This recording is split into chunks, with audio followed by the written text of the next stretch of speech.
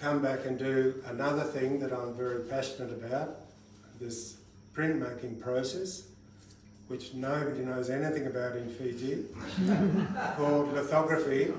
It's a very dumb idea, probably, but and I've never had good business acumen, but somehow I've survived on my own, and I've had some amazing artists that I've collaborated with, and it's just such a beautiful thing to work with an artist and to be able to help translate their work into this process called lithography. Those pieces were done like during the pandemic.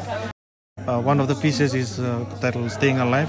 It's a warrior wearing, one time those masks. Everyone had to wear masks. It was part of a uniform, part of taking your phone, your wallet, and your mask. And so